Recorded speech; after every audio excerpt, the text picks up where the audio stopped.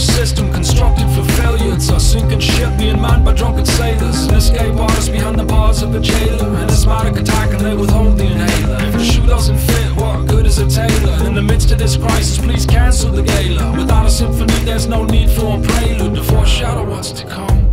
See, the secret committees commence with their meetings to make red tape in response to simple questions. Questions threaten the perception of a beneficial system or pyramid scheme with its cogs and its pistons. Mechanization of man, making more and more live in a miserable existence. How can so few claim so many victims? And this begs the question. My arrest is a weapon against the oppression of man's obsession to control things. Look at the long line of make-believe kings, and the Lord of the Flies wants you to kiss his ring. Follow new rules with invisible strings and become a puppet in a diabolical scheme. How do good men become a part of the regime? They don't believe in resistance.